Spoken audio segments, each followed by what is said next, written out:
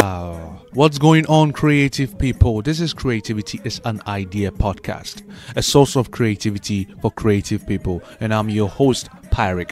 I'm very happy, and I want you to stay tuned because it's going to be a banger. It's all about creative people sharing their ideas, their challenges, their setbacks, and changes that led to their growth. It's going to be amazing, and stay tuned and see what happens. Creative person like you.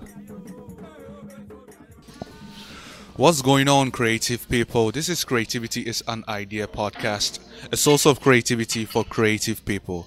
And today's guest is Mason Parker. Mason Parker.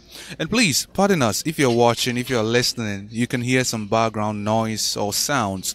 We are actually in a restaurant, a French bakery, and you can hear plates and stuff. So forgive us. Shout out to Amelie's. Yeah, shout out to Amelie's. Well, so Mason Parker, I do know he is a creative, an independent creative artist. And today he's here to share his challenges, his setbacks, certain things he had to do different in order for him to see progress. Right. So stay tuned, and it's going to be a banger. I'm your host, Pyeric, by the way. Yeah. Yeah, So Jason, Mason, I was. You know what's funny? I have a godbrother named Jason, and that used to happen a lot. So. Yeah, I bet you be called from afar. All you hear is sin. Jason, is it me or Mason? Yeah, we would both come every time. Yeah. Either one of us was called, both of us will come. So Yeah. it's all good. Plus, I've certainly been called worse, so it's not a problem. Okay. Pardon me for that. So Mason, tell me, dear man, who are you? Loaded question. Yeah. But, I am. I'm a father first and foremost of two, an 8 and a 10-year-old, boy and a girl, and I'm a creative. After that, pure at heart. I just am a big kid as far as loving anything that allows me to escape or express. Any medium, whether it be acting, whether it be film, as far as being on the production side of things, whether it be stage performance, just in any way of using art as an educational tool to uplift and minister to people, like that's what I'm all about. So secondly, I am a creative, and then I guess after that, I'm, a black man, an American. I'm a whole lot of things that I'm pretty sure somebody out there can relate to at least two. Yeah, that is good. That is really good. So earlier we were talking about your childhood, where you grew up and stuff. So tell me, how was your childhood like? It's funny. I feel like it was normal, but sometimes when I talk to people, I realize that it wasn't necessarily all that normal. It was in a lot of different ways. It was very normal. Like I grew up in a lower middle class home. Doing I had enough to feel like included. I didn't get like hellified picked on at school and stuff like that for the things that I would wear or whatever. But I also wasn't like, rocking on the latest either, I didn't get everything that I wanted, but I definitely was well taken care of and loved and all that other stuff. I started creating very early as an outlet for early childhood or early traumatic early childhood experiences. So I dealt with forms of child abuse, not like from my parents or anything like that, but when I was a kid. And so that, kind of translated into me wanting to express myself artistically. So, in some of my later work, as I became an adult and began to address those issues, that stuff started to come out in my work, and I started to use it as a tool to try to help other people, through their stuff. But outside of those experiences, my childhood was dope. It was filled with Nick at Night, and I grew up on like Family Matters and Step by Step, and we still had like Saturday morning cartoons and stuff like Yeah. that. Like I think I was probably like the tail end of the last generation that actually had like Saturday morning cartoons. And I think that's I'm from the blockbuster video generation, so. Like to me, that just carries, being a '90s kid carries like a certain nostalgia with it off top. I mean, I got the Thanos Biggie Smalls joint right here. That's my guy right there. Exactly, and so and it's like the homage to Biggie, so it's like 2 in 1. You know what I'm saying? So that's just who I am. I love everything. Like pop culture stuff. I love that stuff. Movies, film, everything. Yeah, that is beautiful right there, because whatever you learned when you were younger has sort of contributed to whatever you're doing now.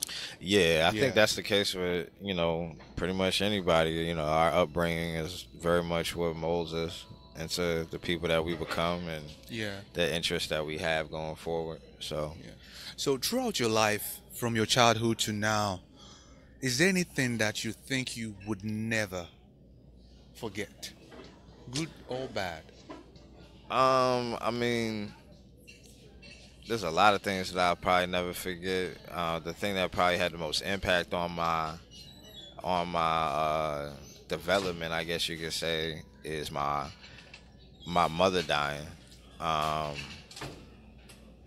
mean, I think that is what would have probably the most significant effect on damn near anybody, really. But for me, it was because my mom was the person that drove me to be an artist.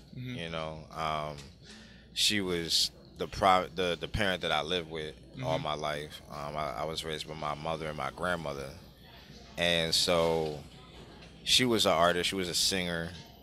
She was a creative. Every time I came home, almost she would be like painting something, or in the garage breaking down some kind of furniture or something like that and refinishing it, and whatever she would be doing. And it was just so awesome to always be around that. And I guess I appreciate it more now that it's not here, of course, but I can look back and see how that really, really made me who I am, and that being at home for me is being around other creatives and being around or in a creative space where we could just be like there's a guy here who owns a theater company, On Cue Productions. His name is Quinn Talley. I don't know if you know him. I've heard of him. So Carlos Robson, you've had him on the show. Like all of us come from the same collective of artists and poets and stuff like that. And we used to have this place called the Art House, where it's just a place where some of the poets live, but we would all kind of like commune there. It was like the headquarters. And so when my mom was sick, I basically lived there. Like I didn't actually live there, but I was there enough, and I slept there enough. Just to be constantly around that vibe, and yeah, man, it's essential. It's essential. Because when you're around those creative people, you feel a sense of belonging. Yeah, exactly. Because that's home for me. Being around that vibe, being around art, being around some creative energy is just nurturing to me, because that's how my mom was. So definitely when she passed away, not having that presence anymore, it's really, really significant. So when your infrastructure pretty much crumbles, you have to kind of like figure out the world again. You know what I'm saying? And that's actually kind of how Paperback Hero Saga, the last project that I did, which I know we're going to talk about later, but that's actually kind of how that was birthed, out of that healing process. And so it's been a very interesting journey, man. Yeah, I feel you on that. losing someone you do love can take a toll on you. It's just sort of rechanneling it to a point you can achieve something while Right. you reflect on it. Right. Yeah, Exactly. it's really Exactly. important. So tell me, Mason, when or how did you get the idea to do what you're doing now? Um.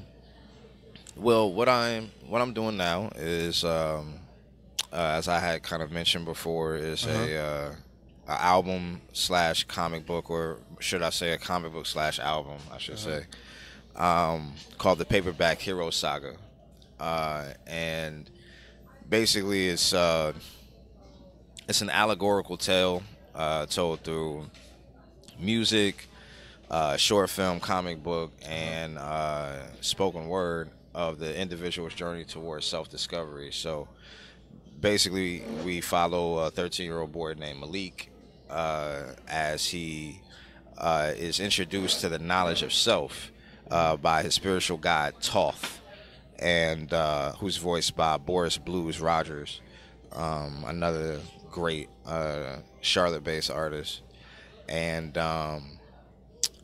he discovers that he is his genetic code and his whole essence is connected to his 25,000-year-old ancestor named Kahari, Okay. and Kahari the God King, who exists in a place called the Jhana. Okay. And the Jhana is basically like this utopian diasporic landscape. You know, if you just was to combine the most beautiful parts of every African country into one landscape, it would be the Jhana, The right? genre. And it's like this parallel dimension that Kahari exists in, and Kahari is voiced by Malcolm Jamal Warner. And so I I came up with the characters Malik and Kahari in like 2012, Mm-hmm. and that was 2 years after my mom died. Okay. And it was basically just, all right. So I always say high level and low level thinking. So like, there's the deep reason Mm-hmm. that we come up with stuff, and then there's the business logical savvy reason that you make it make sense for you to like do it and pursue it as a business endeavor, right? Uh-huh. So like the high level idea was, okay, I'm gonna do a story based on, myself, Okay. because I want to turn myself into a superhero. The low level idea was, okay, from a marketing standpoint, it gives me more material to market my music with, right? Mm-hmm. So I had got the idea to just do a superhero. I actually credit to my man Razan Rain Sovereign, who I used to run with back in the day. He used to call himself the hood superhero all the time, and I came up with this idea to turn the clique of us, to like this team of superheroes or whatever.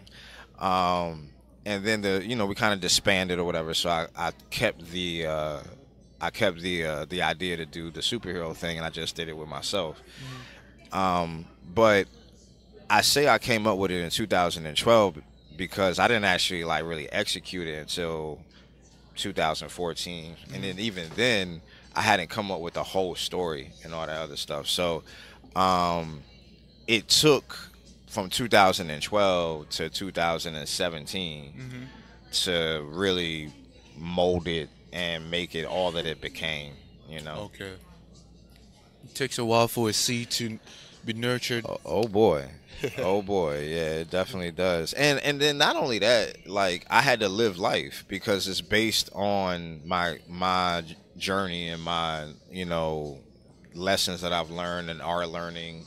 So it's not like I'm some guru who's got it all figured out, and I'm Yeah. now I'm now writing like this how-to manual. Like, Oh. nah, it's like I'm going through this as well. So it's a up and down struggle for me, but you know, similar to the layman, Mm-hmm. I have a heart to do the right thing and a heart for good things and to enrich my life and the life of the people around me, right? Mm-hmm. So I want to bring other people on that journey, and be transparent about it so Yeah. that they can be like, okay, it's okay if I ain't got it all figured out right now. Yeah. It doesn't mean that the principles are less active in my life. It just means that I gotta keep going and keep pressing through. You know. Yeah, and it's not like you're sitting down and thinking and creating something of fiction.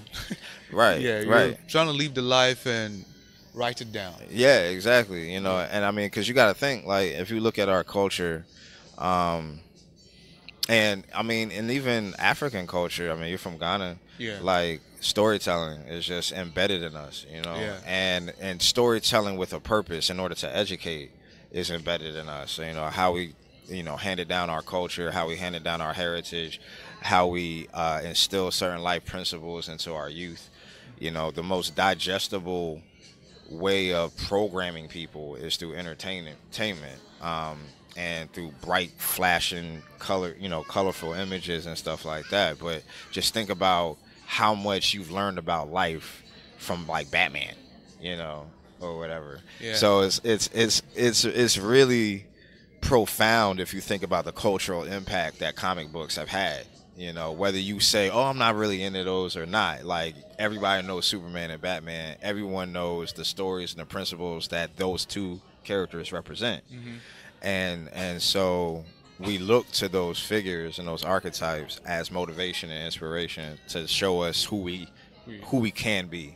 Mm-hmm. And that's what I'm trying to provide with the Paperback Hero saga. That is excellent. So you started way around 2012, and you got it done, and you're now pushing it. Yep. Yeah. I moved to LA, got it done. I had a 2-year plan to get it done. Managed to get it done in about 10 months, and it's been a blessing, man. It's been a ride. Like, I'm telling you, I'm enjoying it. Excuse me. I'm enjoying it. It's been exhausting, but it's also been just as rejuvenating as it has been exhausting. Every step of the way. So Mason, there is this law, Newton's law. Yeah. And I'm going to paraphrase it. Uh-huh. And the law is, in order for something to go up, you have to let something down. So tell me, Mason, what did you have to leave behind before you started seeing this progress you're seeing? A lot of childish ways. I think it's somewhere in First Peter or something like that. When I was a child, I spoke as a child. I thought as a child, I behaved as a child, but when I became a man, I put away childish things, something like that. Uh-huh. And that's true. You know what I mean? I looked at my life and I was like, yo, I can't allow myself to continue to be hung up by the same things that I've been being hung up by since I was like 12 or a teenager or 20-something, early 20s. Like, if I felt like it. I forgot who it was from Wu-Tang, but they said that, I think it might have been RZA or somebody. But they were like, yo, if you repeat a year, if it seems like you're going through the same thing over and over again, if you repeat a year, it's because the universe is trying to get you to catch something that you keep missing, and you're gonna repeat that year. It's like you ever seen Groundhog Day or anything like that? Where the dude is like, I haven't. Check it out. There's plenty of movies where the person is stuck in a day, and they're stuck in that day until they can get it right. And that's pretty much what Groundhog Day is about. Bill Murray, classic movie, check it out. But that's pretty much what life is. It's gonna keep sending you through those same lessons until you get it. So that you can be what God needs you to be, so that you can carry out the mission that He got for you. You know what I'm saying? So I had to relieve a lot of childish thinking behind. I had to take responsibility and ownership of my own healing process. I had to leave some people behind. I think the cliche thing to say is, I had to leave other people behind, because I don't know, for whatever reason we like to point at other people as a source for our stuff, you know what I'm saying? But Yeah. if your life ain't shit, then pretty much the first thing you need to do is start with what you're doing to attract ain't shit people into your life. Yeah. You know what I'm saying? Shit magnet. Yeah, exactly. So it's like, I don't understand why people be talking about all these haters and all that. Nobody cares about you actually as much as you think they do. You know what I'm saying? Like, there's not as many people like praying for your downfall as you might think, yo. You know what I'm saying? There's actually probably a lot more people hoping that you get your shit together than you might think, you know. And if you just kind of take a step back and be like, well, what am I? Okay, yeah, such and such hurt me, or such and such, they did something messed up by me, but what did I contribute to putting myself in that situation? You know, what did I? And not out of anger, not out of like, you know, not out of like, not being angry about it, not like, oh, well, if I never let my guard down, then such and such and such, but like truly like, well, perhaps I moved a little bit too fast, perhaps I you know what I'm saying? Like, really like reflect and be introspective about it, and really give thought to like the things that can make you a better person, and then act on them. And that's, I think, what the tipping point for me was, is that I started to try to act on everything. Yeah. And whether it was going to therapy, whether it was creating boundaries in my life that I actually stuck to, whether it was you know, just choosing to distance myself from certain energies, or be more stingy with my energy, you know, because when you got dope energy, people want to be around you, and people want that around, you know, people want that energy around, and you got to be choosy with how much of yourself you give to people, because people will suck you dry. You know what I'm saying? Suck you dry. They will suck you dry, because they don't really care about you. They care about what they're getting from you. You know what I'm saying? They care. It's not that they love you. They love how you make them feel about themselves. And so you have to be aware of that, and you have to kind of like, okay, cool. You know, you got to be gracious about it, and be a blessing to people, but also take care of yourself, and be rightfully selfish. You know what I'm saying? Yeah. Like, I got to take care of me, and I can't give you all of me, else what I got left. You know what I'm saying? And that's what I had to learn. That's what you had to. That is, I believe so many people out there can really resonate with what you're saying. Yeah. Yeah, not kidding. And people, just to piggyback on what you were saying, you said something about people are hating, blah blah blah. And I tell you what, sometimes it's just our mindset that is hating on us. And if someone out there online, miles away, is not in a direct contribution to your downfall, right, then like they can say whatever they want, they can do whatever they want. It wouldn't bring you down in any way or any form. We give people too much power, and we don't respect our own, is what it is. You know. And I think that, I don't know, I think that our preoccupation with, you know, trivial and superficial things, like, our attention span has gotten a lot shorter, and it's gotten a lot more like radical. Like, it takes something crazy to keep our attention now.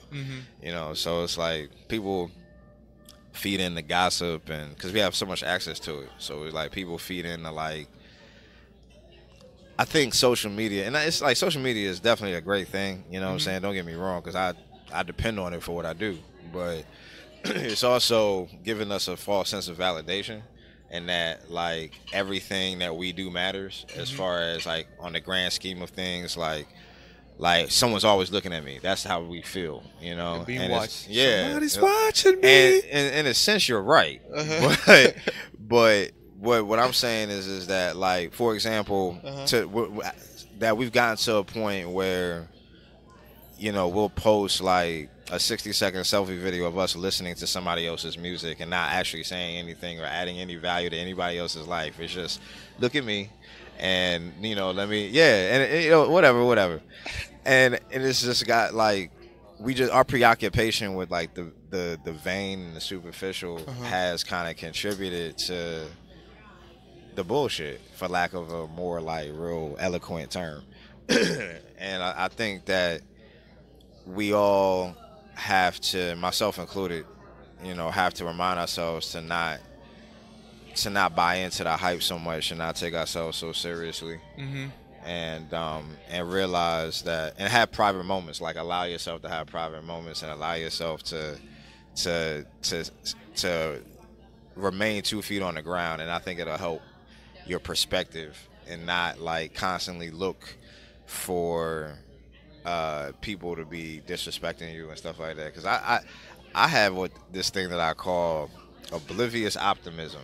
Oblivious optimism. Yes, sir. And what that means is that I'm so focused on making what I got going on work, that I really like. People have to point out to me when somebody is being disrespectful or somebody's throwing shade or whatever, because it's like, okay, you know what I'm saying? Like, most of the time, unless it's like really overt, people have to be like, oh, I ain't like the way such and such was, I ain't, talking to you or dealing with you. And I'm like, what you mean? And they're like, yeah, they was they was trying to be funny. And I was like, I don't know if they were trying to be funny or not, but it really doesn't matter, because, I feel you know what I'm saying? Like, either way, Payback Hero Saga still drops in September. You know what I'm saying? So it's like, I at the end of the day, it's like, all that stuff don't really matter.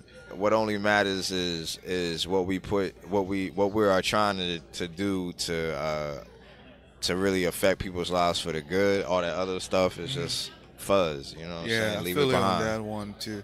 Yeah. Leave it behind. People sometimes, I need to take personal self-inventory of what I've been doing in the past and how I'm going to keep going forward. That is amazing, Mason. That is amazing, Mason. What a rhyme. Hey. Wow. So tell me, Mason, was there anything stopping you? Did I even ask that question? Was there anything stopping you from doing what you are doing now? What No, do you think? you didn't ask me that. Money. Cash. Yeah. I mean, I'm not gonna sit here and lie. Like, it takes, doing music and stuff, it takes money to do that stuff. It's expensive, and it's not like you can't crowdfund everything either. You know what I mean? Go like, fund me. It's difficult to sometimes get people to see what you see in something until you're able to paint the picture for them. But it takes money to paint the picture. So it's like you're in this conundrum as an artist where you're like constantly trying to find somebody else to buy into your vision, whether it be a patron, whether it be an investor or whatever. You're constantly trying to find somebody like, please believe in me, you know what I'm saying? And to find somebody that does is a blessing in any capacity, whether it's like they share your post or whether it's they are investing $1 million in your project. You know what I'm saying? Like, from the top to the bottom, to find somebody that's willing to support you is hard.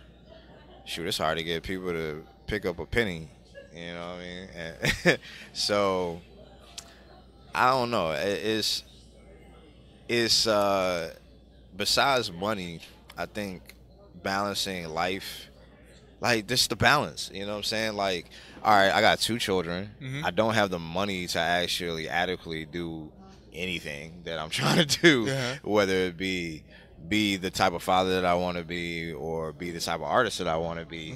So I'm like constantly stuck in this, like, rat race almost, trying to like constantly if you can like picture like a cook in a big kitchen with like 4 different stoves. He's like running around the kitchen like a madman, trying to make sure everything don't burn. Exactly. And it's like, that was my life, or is my life to a certain extent. I have the pleasure of being able to focus on my craft full time at the moment. But shoot, even legends in the game got day jobs, you know what I'm saying? So, not seriously, bro. Like, a lot of people don't realize, like, Bun B teach college, like, is a professor at like Houston University or something like that. Q-Tip, I believe, is a curator at the Schomburg, and like, those are technically day jobs. Like, somebody else is signing your check, you know what I'm saying? So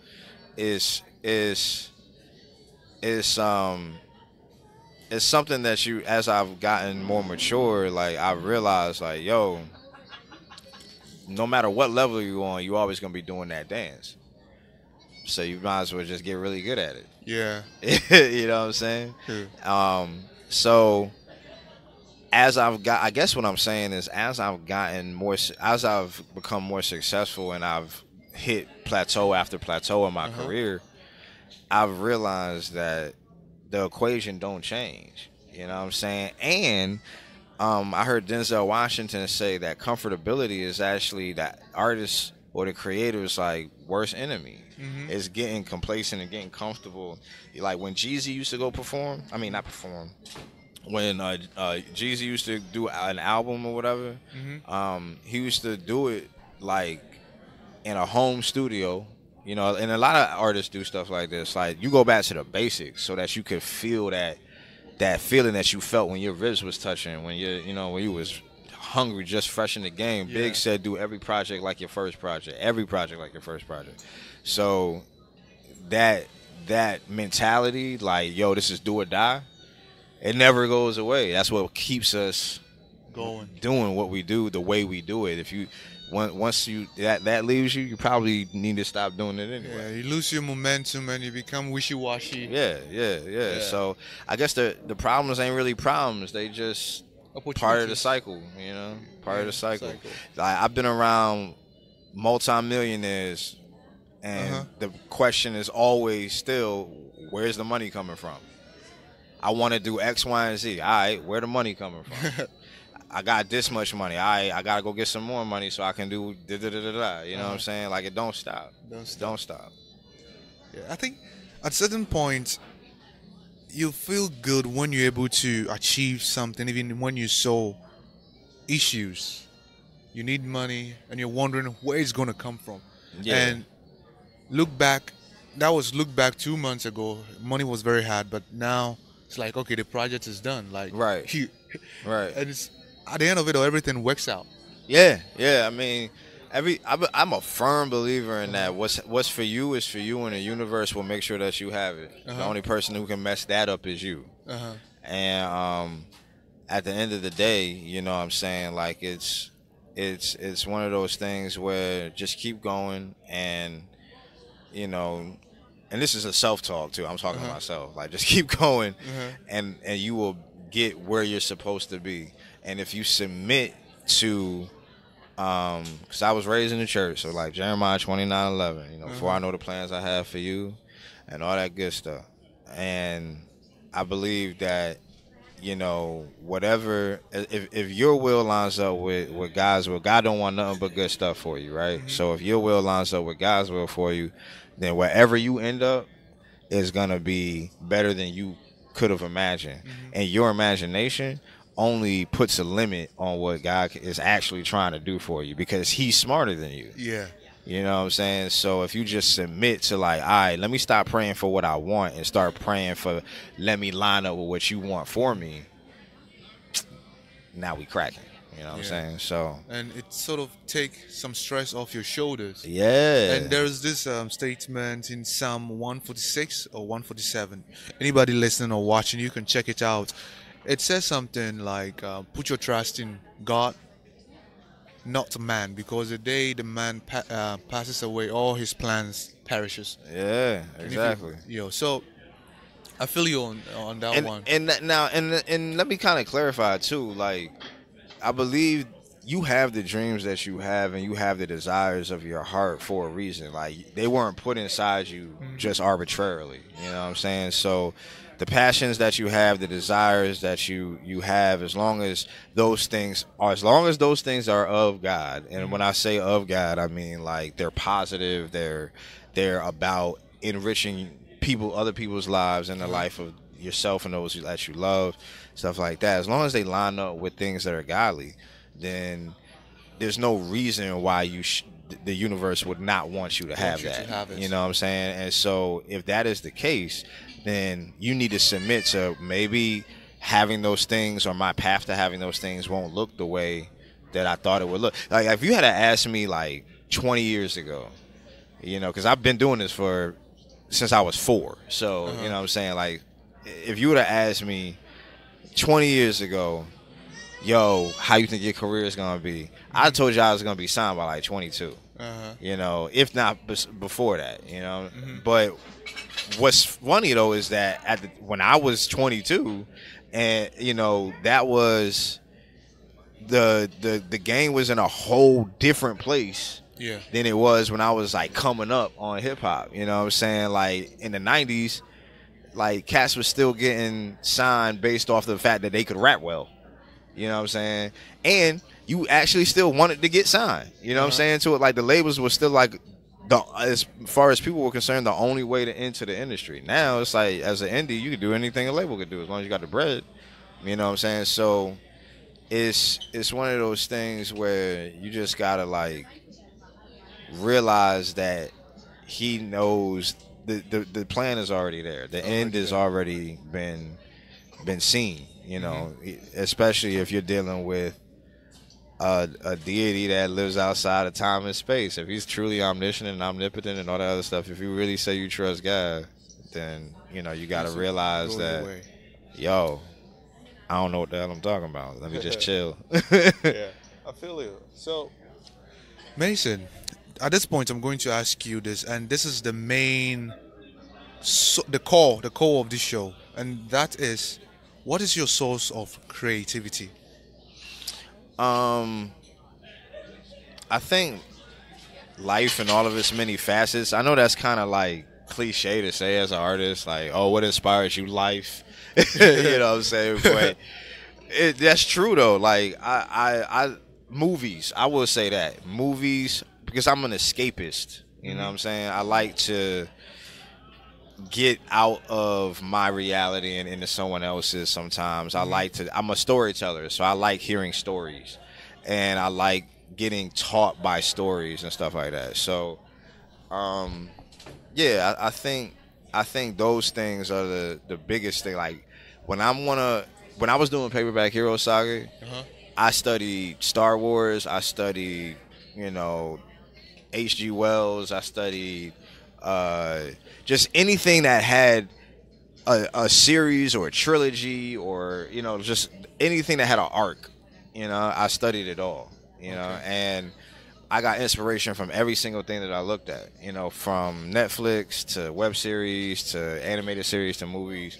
You know, I really, really, really dug in. So I think that, like, the reason why movies and certain things and movies and theater and stuff like that, I think one of the reasons why those other creative works are so inspiring to me is because they're like snapshots of other people's experiences and stuff like that. So it's like I literally get to do like rapid fire humanity study almost, you know what I'm saying? And I don't know, it's like it literally be like a sensory overload, like a complete like, and then that translates into what I then put out or create. Okay, that is good. That is so good. So I want to know. Tell me this. I was going to ask you a question, but I'll put it aside for the moment and ask you about your industry right now. What are your views? It's changing, I'll tell you that.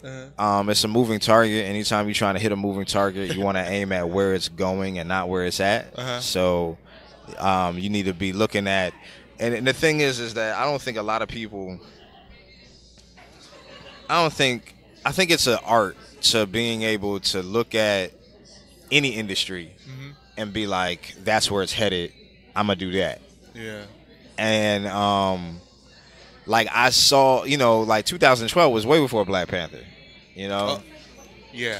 So people be like, I dropped the first short film to Paperback Hero the Tuesday after Black Panther came out, and people be like, well, did you know that was coming? I'm like, yeah, I knew exactly what I was doing with that, you know what I'm saying? So I don't know, I think it's one of those things where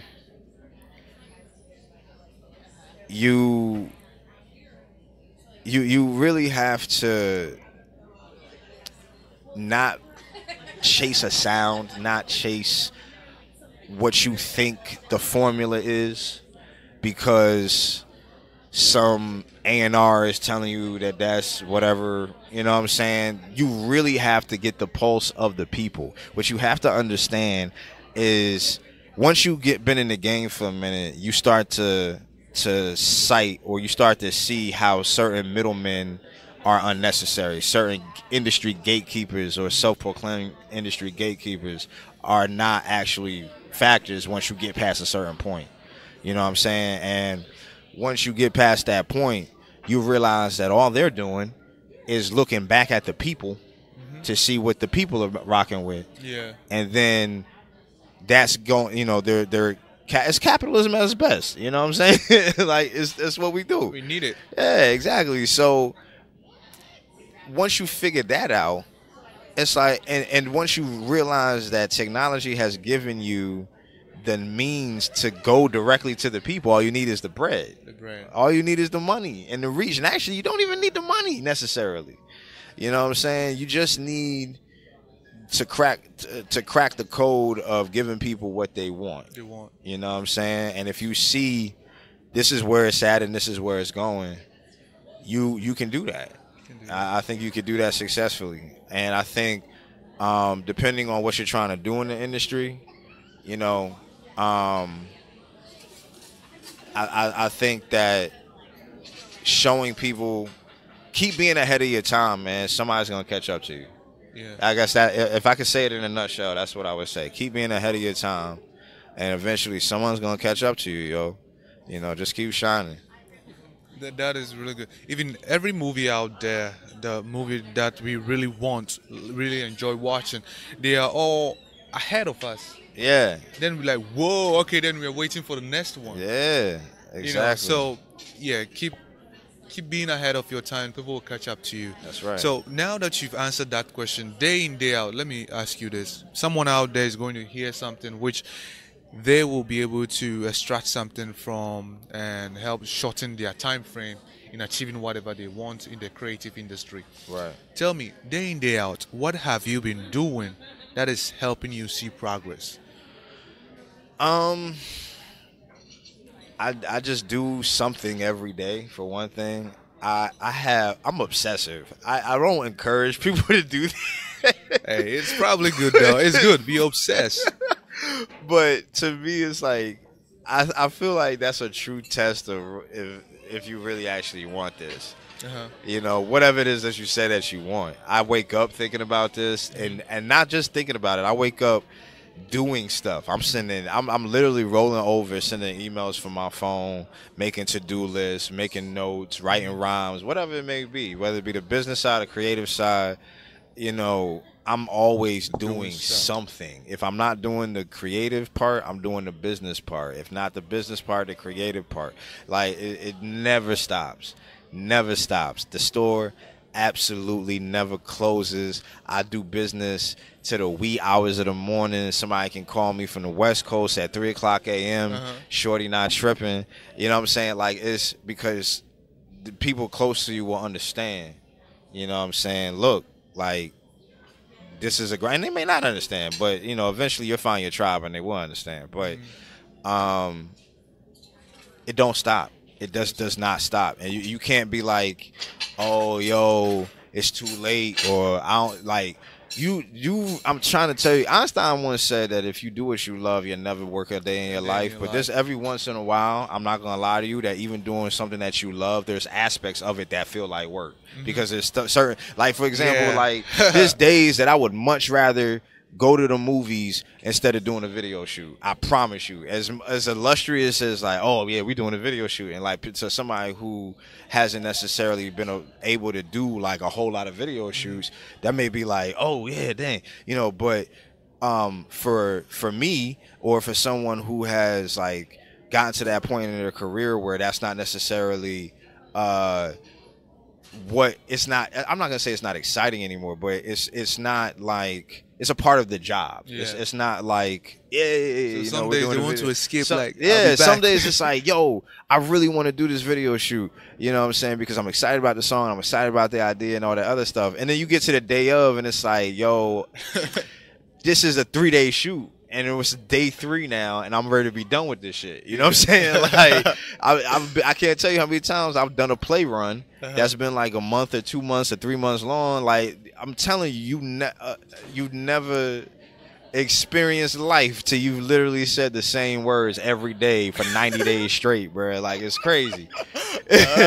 So there's aspects of it that do feel like work, but you know what I'm saying, at the end of the day, you know, you appreciate the opportunity to do what you love and everything. Yeah, man. that is good. So, Mason, at this point, we are going to gossip. So, if you're watching, you can choose to not watch. If you're listening, it's a private conversation now. So, let's gossip. Is there anything, public figure, public issue, global issue, a person you want to vent at, you want to whine at, you want to say fuck you want to say this, you want to compliment, or you want to anything out there you want to say? I do, because I'm all about spreading the love vibration. I will say congratulations, baby, to Cardi B and Offset. I actually met the Migos in the Atlanta airport, and they were like really cool. Actually, like we were on the same flight to New York together, and they showed me a lot of love, man. And that was before the whole Cardi B Offset thing. And so when that happened, I looked at it with a certain level of interest or whatever, and it's just been really dope to see both of them really like treating each other good and being happy publicly and just not letting it not you know, just letting it all hang out, man. I like that. Like, that's dope. And congratulations on the baby. And I really think that baby is going to make Cardi B's glow up. Like, her glow up about to level a whole nother level up, bro. Like, the reason I say that is because when you embrace parenthood, like I think she probably will, it's gonna force her to elevate her thinking on a level that she ain't so many things on a high level. I'm telling you, bro. Like, and so her music is gonna. I'm telling you. So what I think is gonna happen is the growth that everybody was looking to see from Nicki Minaj that hasn't happened and probably never will happen, just to keep it funky, is gonna be Cardi. I think Cardi's gonna give us that kind of Mary J. Blige type step-by-step growth. You know what I'm saying? I compare her. She like in my opinion reminds me of a lot of what we liked about Mary, how real she was, et cetera, et cetera. So I think Cardi gonna be alright, man. I think Cardi gonna be alright. Just to make a connection, Beyonce, but a crazy version of Beyonce. Yeah, like an extra hood version of Beyonce. Yeah, exactly. And like, she's definitely, like, as a person who spent a significant part of his life in the tri-state area, she is definitely a chick from the Bronx. Like, you know what I'm saying? So, or a type of chick from the Bronx. So I don't mean to generalize all y'all.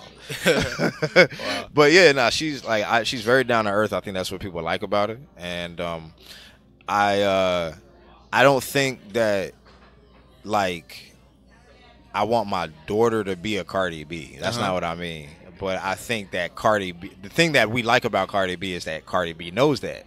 You know what I'm saying? So now that Cardi B got a kid, I think she gonna be like, yo, I'm an example for her, so I need to da-da-da-da-da. I'm telling you, it's going to be a very interesting glow up, man. I'm telling you, I'm excited. It's so funny. It's how things are going to turn. It's going to be amazing. I can see that. Because once they have a kid, things start to change. Yeah, in the way, what they do, what they say. Yeah, man. They'll be very, very careful. Not Black China, but, you know, not Black China. No. That I had to say that on the side. Yeah, you know, no names dropping, but we don't claim her. And tell me, so earlier you were talking about the housing issue, the housing projects. Is there something you want to make reference to? There's a housing epidemic, man. A lot of people think that affordable housing is like just an issue where they live until they go somewhere else and realize like everybody is trying to figure out how to pay rent right now. The rent has gone up across the nation. You know, it's just very difficult for lower income to middle income families to find affordable housing. And I just think that that's something that really needs to be pushed more to the forefront. I don't necessarily have any like solution to it or anything like that.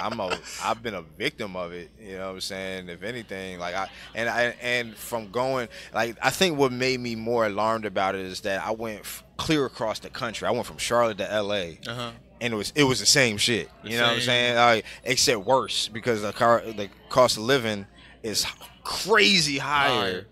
I was paying, like, not to put all my business out, but shoot, I ain't even there no more. So I at one point I was paying a G a month for a room, like a room in an apartment. I had a parking space, but I didn't have a car, so it didn't even matter.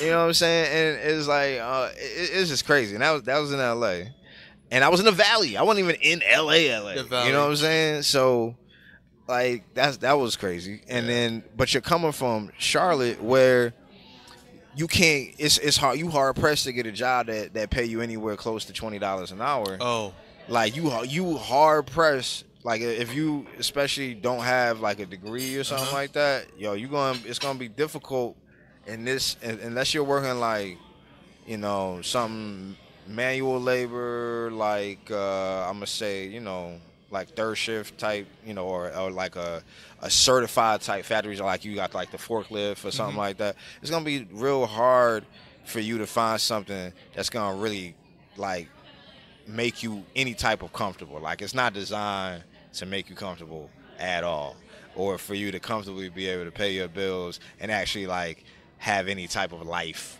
okay. You know what I'm saying? So I think that part of me is just like looking at the true housing epidemic, and then part of me is looking at just the way our society is structured and how it's designed to keep you coming back to the paycheck is a leash that keeps you attached to that job, because it's like, we gonna pay you just enough to keep you kind of broke, but not really. You know what I'm saying? You gotta come back to this motherfucker. I had to just they said the all you see on TV, in the movies, LA, this nice and stuff, but the belly of LA, you gotta be the real rich LA. or broke.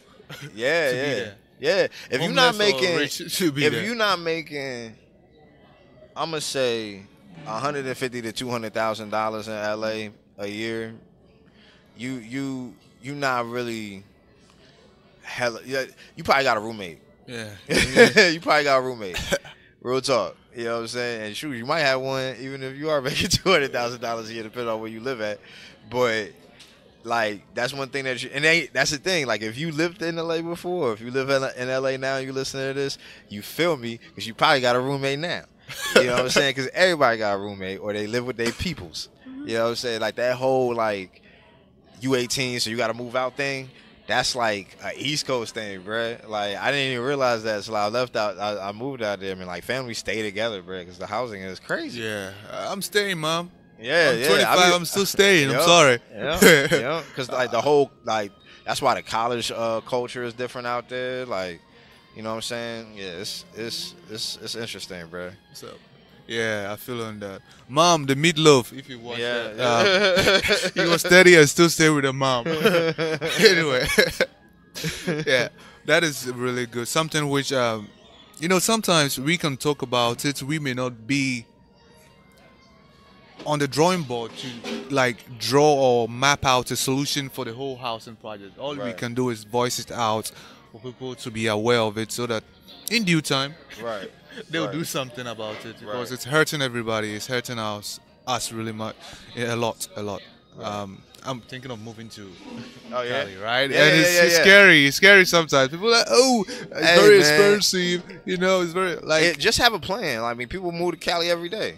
I mean, people move back every day. Like, and the thing is, like, there's no shame in either one. Like, it's just a part of. I don't feel like LA. From living in LA, like, and I'm not talking about Cali. I'm just talking about LA. LA.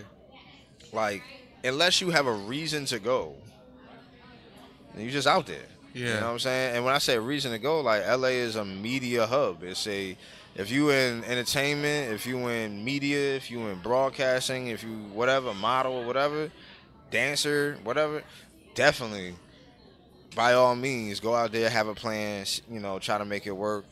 But if you just like, oh, I just want to move to LA, then you can have a plan. You can make it work. I mean, there's doctors, there's lawyers, there's plumbers, there's definitely like just normal people that live in LA and stuff like that. But don't, just like I said, have a plan. Don't just go out there and just be out there like, Yeah, oh, I'm in LA now I'm in LA. because you want to live in LA. LA. Like, don't. I hate that. Don't be Go there attached with to a just plan. living in a place because so you can say that you live in a place. That's crazy. If you ain't got no reason to go, then find, stay your ass where you at, or figure out where you're supposed to be and go there. Yeah. Sorry, talking about we are talking too much about places, but let me put this in. Nevada, Henderson in Nevada. That will be a place I'll probably settle down, but it's not really. I heard it's not. It doesn't have a lot of creative people here and there. So like Las Vegas do. Vegas do, which is like 30 minutes away from it. So that is where I'll probably stay instead of going to Cali. A lot of us going to Vegas right now. A lot of people going to Vegas right now too. I don't know why, but there's a lot of people going to Vegas. Shoot, Wow. football teams is going to Vegas. Like, everybody's going to Vegas right now, dude. It's lit right now. I don't know why, but hey, more power to you, baby. Yeah, I'm gonna go there in August. Yeah, check it out, for man. a business issue. Anyway, It's a good time to go. we're about to wrap up, and if you're listening, this is Creativity is an Idea podcast, and today's guest is Mason Parker, and he is an independent creative artist. So at this point, we are about to wrap up. I want to ask you, if there was something you wish you would have knew, or you wish you would have known when you were younger, what would it have been? Like when you were starting, what you're doing now? It's all a lie. A lot. Adulthood. Mhm. Don't believe them. Just stay where you're at. Uh-huh. Don't come up here. They don't have cookies. Oh my God, nah, man. And the bills don't ever stop. They don't ever stop. But seriously, like, enjoy your journey. Enjoy where you're at in your journey, and appreciate where you are. Just like J. Cole said, love yours. Love yours. You know what I'm saying? And I'm learning to do that. And the more that I'm learning to do that, the better my life has become. So. Wow. At this point, tell me, Mason, and if you're watching, you can hear what he is saying, and tell me, what are you up to now? Like, Me? what projects you got going on? Where they can find you? Okay, yeah. Your house number, everything. Like, hey, I'm here, Parker. Right, Just right. park my That's car for outside. my social. So, I am MasonParker.com. I am Mason Parker. Make sure you get both of the M's. I am MasonParker.com. And that's on everything. I am Mason Parker, Instagram, Twitter, Facebook. I am MasonParker.com. All right, so I'm going to check it out. also on Instagram, I need you to follow FJP Bars on Instagram. I play the lead of John Q in a new web series, a new interactive web series called Bars, which by interactive we mean I saw you on that one. word. Yeah. All right. So yeah, by interactive, it's really dope. You guys choose what happens next in the story. So at the end of each episode, the audience will decide: does John Q stay at the battle? Does he go to work? Does whatever. But the thing to remember is that it's all in y'all hands. And so that drops in September. It's called Bars. Make sure you follow them on Instagram, FJP Bars. And then also, I'm in a movie called A Social Love Affair by Michael Foster. Shout out to Foster. That comes out in September as well. And I'm working on the next EP and the sequel to Paperback Hero. Just working, man. Just working, baby. working. Yes, sir. Producing, creating. That's right. That's right. That is really amazing, Mason. Oh, amazing, Mason. Yeah, that's really amazing. And by the way, if you're watching, if you're listening, I'll put everything he said in the description. If you're on iTunes, Stitcher, or Google Play or YouTube, you can check the description and you'll find a link to whatever he said here. Yes. Subscribe to me on everything. Subscribe, please. We want you to subscribe. Do it. Do it now. And wait, that's not all. Wait, commercials. Right. With your subscription. It was a pleasure. This is Creativity is an Idea podcast, a source of creativity for creative people. And I am your host, Pyeric. And today's guest was or is Mason Parker, your favorite friendly neighborhood poet MC, baby. That was a banger. So stay tuned for the next episode. This will be